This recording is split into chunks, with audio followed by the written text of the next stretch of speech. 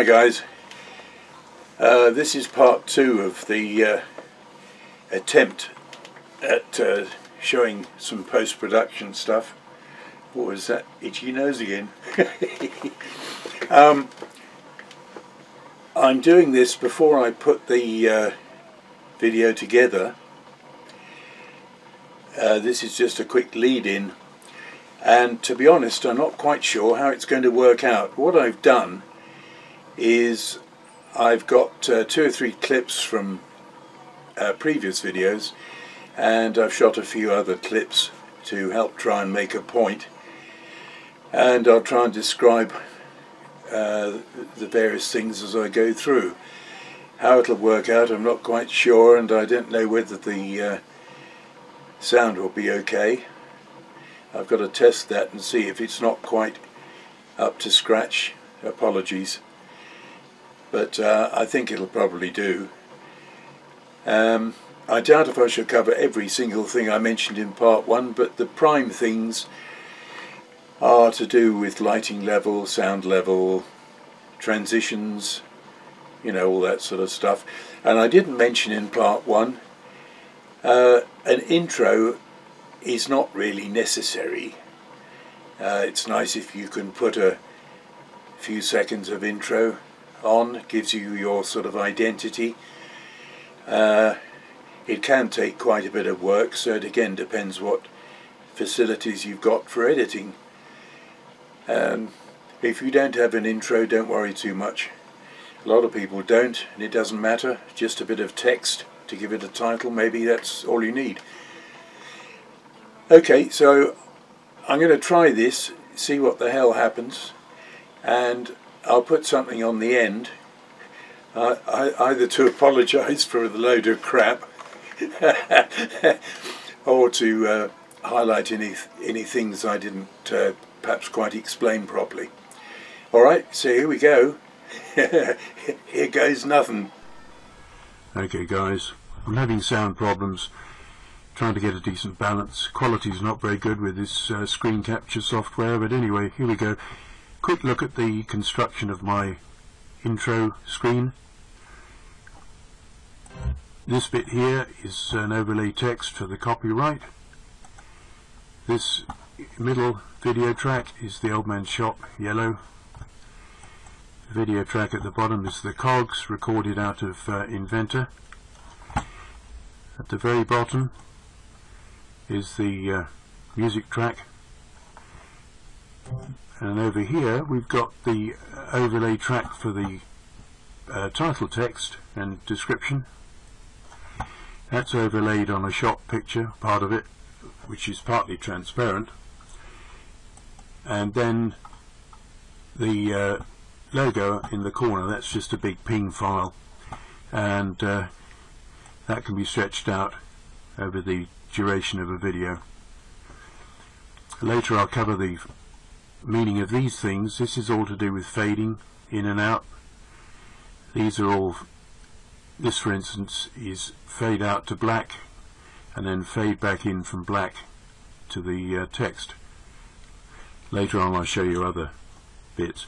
I'll just play this briefly. The sound will probably be pretty bloody awful.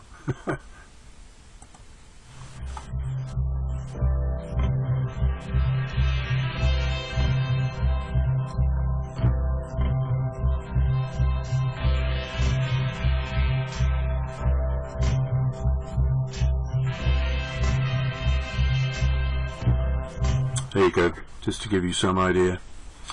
You've seen it before. Anyway, let's proceed to some other factors.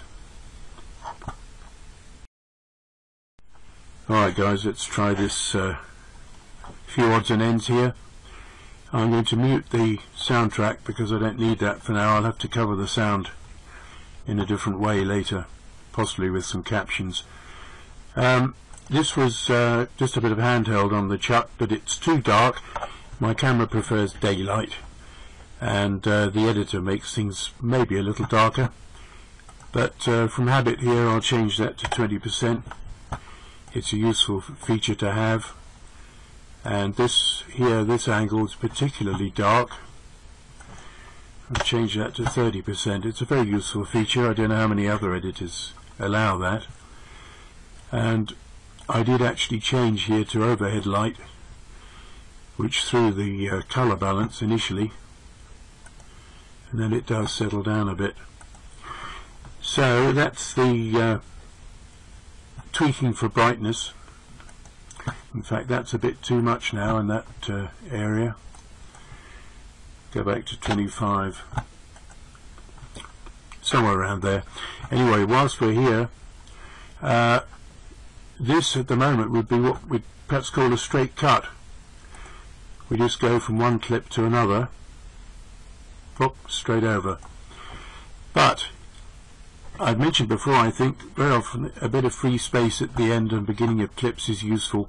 On this one, the movement at the end, we can shorten it slightly. This one can make it quick. It's just that little bit of movement just there. I can cut that out, and then a straight cut would actually probably be a little bit cleaner. There, it's not too bad. But I've been talking about transitions, and probably the one I use most rather than a straight cut is just a fade, and that'll transition you from one picture to the other, probably about that sort of speed. Can be faster, can be slower. And then the other option, this all depends what you're changing from one thing to another. If you're changing from one machine to the other, you might decide to go this way, which would take you to black and then back to the new clip. Equally, instead of that, you might decide to do what I might call a clever dick. I use them quite a lot, but I don't use them as much now. This one I think is a bit gimmicky, but you could do this if you're making a really major change from one machine or operation to another. That's what I'd call a very gimmicky one. Put that back to default, and perhaps something like, this is a fairly useful one, and some editors will have more options than I have. That's quite a useful one.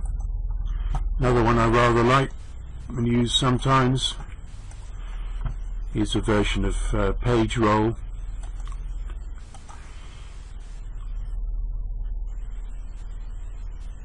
And that I think looks quite nice. I'll put this back to default, which would then just be a longer normal fade.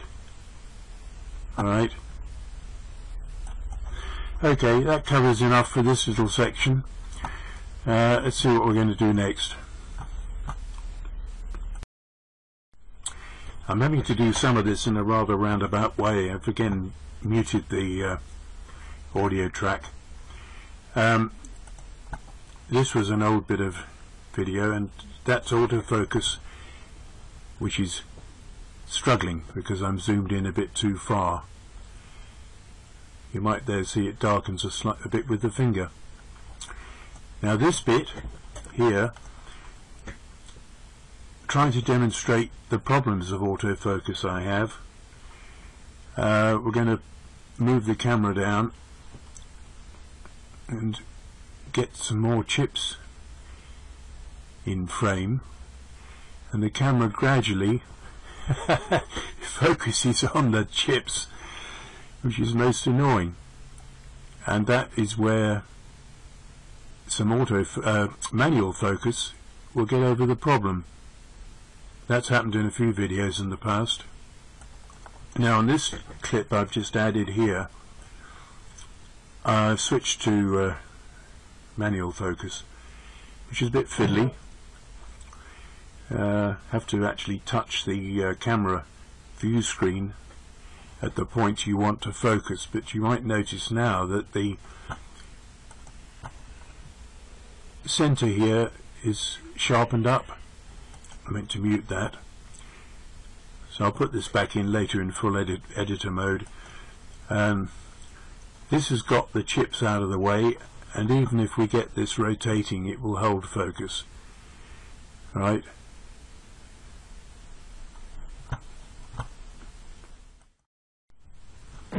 Right, just part of a clip here.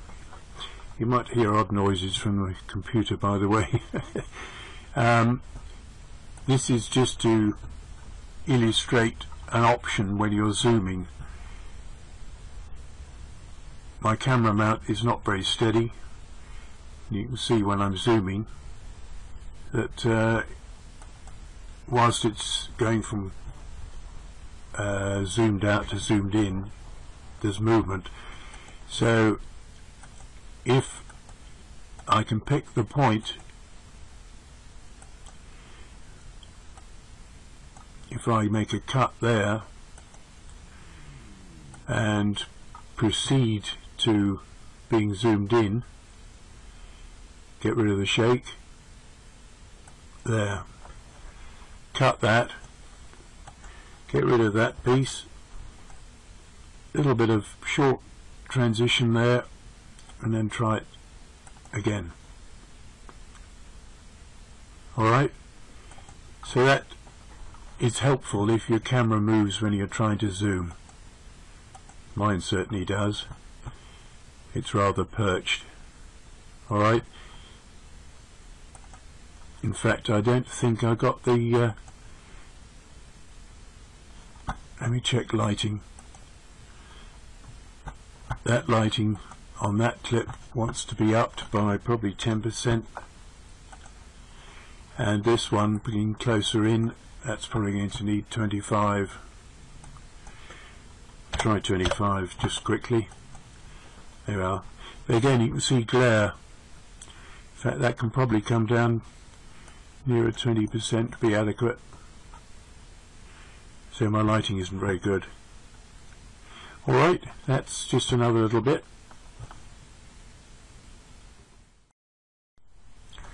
Now this is a bit of a mix really, but I wanted to talk about speed, and again we can cover lighting. This is in the mill with virtually ambient light, which is not ideal. I'll probably have to lift that up to about 30%. That's probably usable. And we're going to cut a screwdriver slot. It's a bit of a weird angle, but just odd points we can make. You see here I'm moving around and trying to get sorted, and I think I've already got manual focus set. Yes, that angle looks very odd. I've just come up to the point where we're going to start there. Alright, if I make a cut and move along,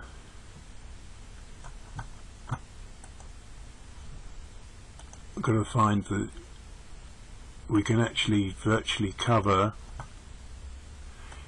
I'm going to exaggerate this greatly. Right, I make another cut here and then speed this up.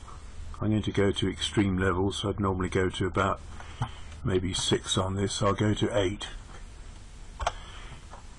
I can't demonstrate the soundtrack change. I'd have to do that in direct edit mode. Now if I give these 2 very small fades just for tidiness sake, we'll get this.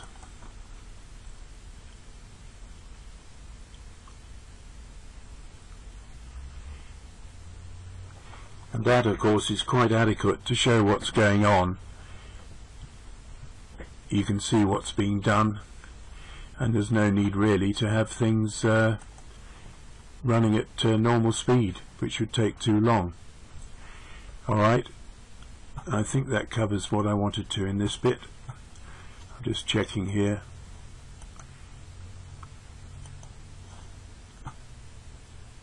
You see at the end there, you see that? that was where the camera was being switched off. If I catch the point at which the movement just started some movement. If I move on the timeline, I can now make a new end which finishes without the shake as I move the camera. Right? Now this is probably the last thing I'll bother with in screen capture. I'll come back to this clip, or parts of it. This really is, let me just get rid of that cut that I made. Right, this is just a setup for a demo, and I can probably add some narration to this in direct edit mode. All we're doing here is just a dummy setup, and I'm looking at some lighting here. I'll probably run this directly with its soundtrack. Let's mute that a minute. So I'm playing with the lighting, talking about glare, and sometimes the ambient lighting is adequate. This is a zoom in. You can see I get some movement. It might be a case there of doing a transition from zoom out to zoom in. And then I set up my manual focus on the drill, and we run through and finish. I'll show you that speeded up in edit mode. As you know, my floor is very flexible, everything moves, particularly when I'm zoomed in. So, and that I didn't already do it, I forgot. I think we probably need about 25%. That makes the lighting excuse me, let's go back to the beginning, and that's brought the lighting up there a little bit. Alright, okay, I'm going to switch to direct edit mode now and see what I can do with that. I'm still having problems with sound, and I don't know how the whole concoction is going to work out. We'll have to see. Now, I did discuss text in my part 1, but I thought I'd just cover that again briefly. I'll have to do this in stages or it'll take too long. Now that's good old Times, which I don't want, so I'm going to change that to another font. Now I've changed that to Gill Sans Condensed, which helps me get a bit more in a given width. Then there's the colour aspect, and most people know that I tend to use yellow, and if I change that to red, you can see that it's not very legible on black. Equally, if I change to dark blue, I don't know whether you can even see that. Now in this one I've changed the background to a sort of middle grey. Now that yellow, I say I rather like it. We could have maybe a light green or light blue, but anyway, the other thing is to have an outline, which for this size, I don't know, 3 pixels black, shall we say. Now the thing here is that the outline, if I change the background actually to white briefly, you can see that the outline helps, although the letters are light colour, that the outline helps it stand out. If I go back to a sort of medium grey again, in fact we'll make that a bit bigger. So this is where, if that goes back to black for instance, this isn't black, there's black. The outline, oops, I'm zooming in. the outline doesn't show. Put that back in the middle. The outline doesn't show because it's also black. But the whole point of the exercise is, depending when you're putting a caption on a clip, that you get the best of both worlds. If you're on a light patch, the black outline will pick out the lettering, and if you're on black, then obviously the lighter colour helps. So that's where I'd have my captions. And as most people know, I use yellow with a bit of outline. Your choice of font, of course, is you can have anything you like. There's all kinds of crazy stuff. I'm sure other people have got plenty to choose from. So that's a matter of choice. Just avoid dark blue and dark red. That's my thinking anyway.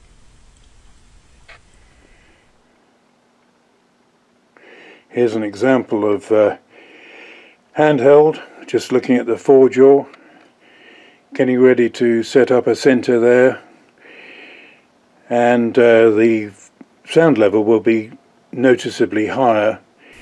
So I'll drop it back about 3 dB or so to balance out better with other levels. With the camera close to the voice source, and then we'll switch to another angle. Now I allowed about 4 or 5 seconds after switching the camera on to make sure the support had stabilized, because it does move a bit, and now we're zoomed right out. Having moved further away, we want to lift the volume, so we'll give that a bit of a lift. And I've actually moved, I'm now about 5-6 feet away from the camera, which will reduce the sound level. That's an example when I might want to artificially pull it back up again. Now over the lathe itself, I'm probably 18 inches from the camera, so the sound level will be that much higher again. Now, because my camera support is not very steady, if I go to zoom in,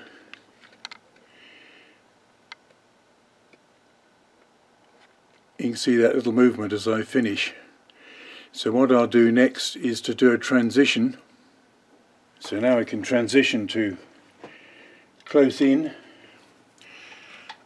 Just rerunning the screw head slotting, and on this one I'll put some music on the back. Not everybody likes music, and I've more or less stopped using it.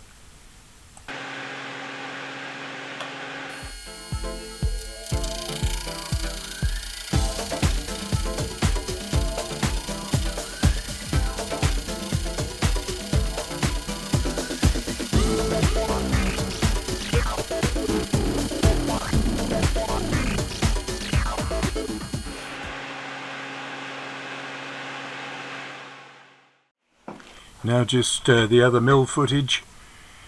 1 or 2 points I'll put in captions above, changes in level, whatever, and another speed up, but with no music, just a bit of machine sound.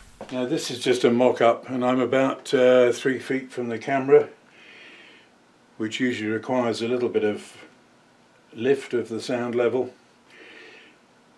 Here there is no extra lighting.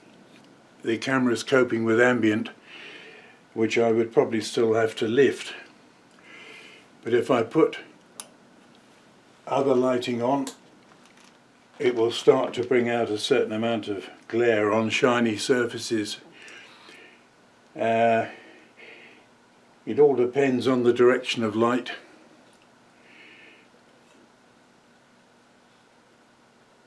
And that one is actually producing a bit more glare, so I could cope with that lighting. Now I've referred to my zoom setting, which is medium speed.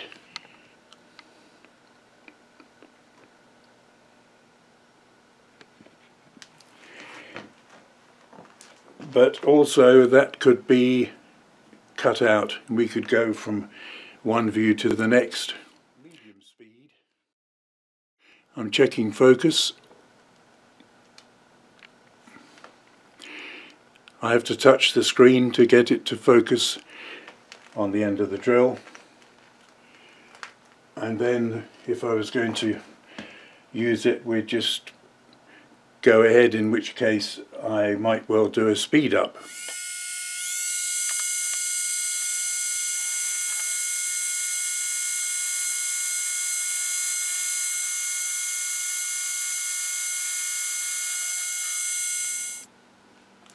Now that didn't actually take all that long in real time, but if it's speeded up it makes things a bit better, I think. Well guys, there you have it.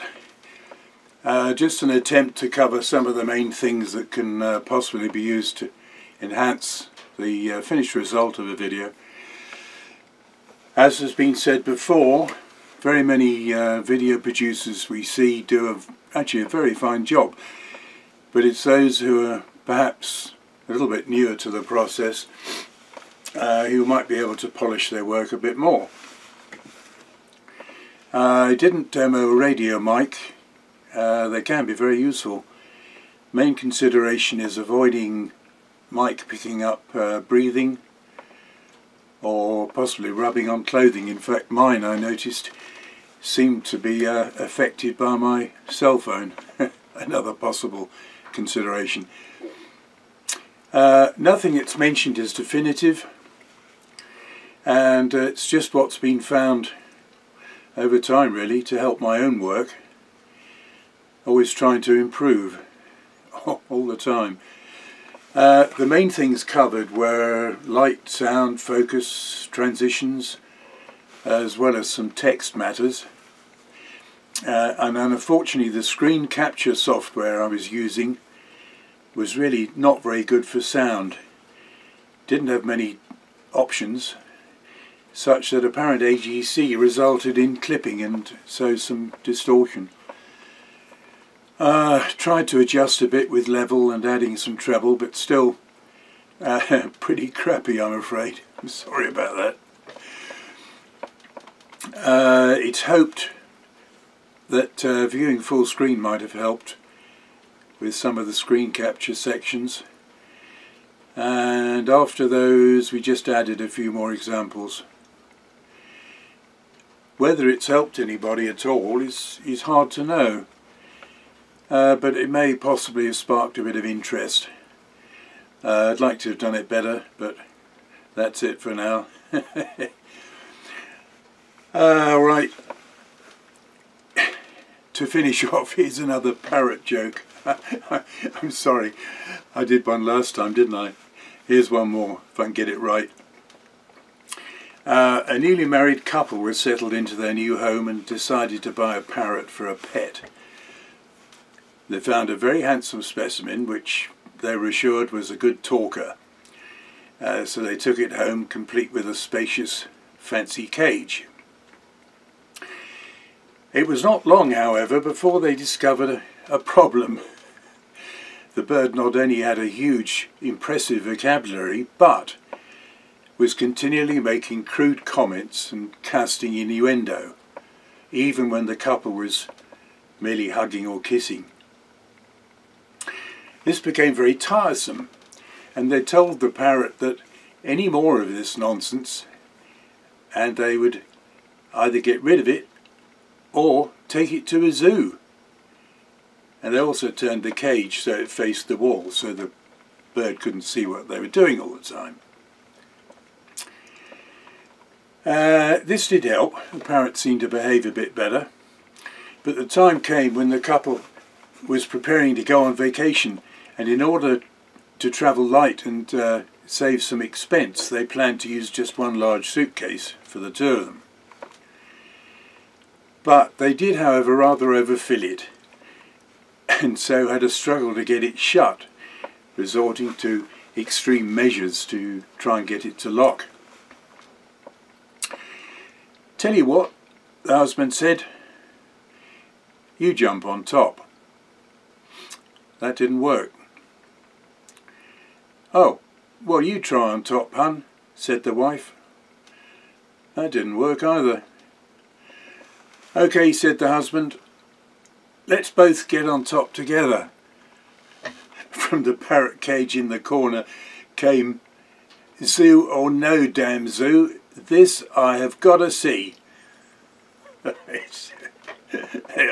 It's pretty silly. Anyway, there we are. We're approaching some pretty damn cold Arctic weather. The shop will probably be impossible for a bit.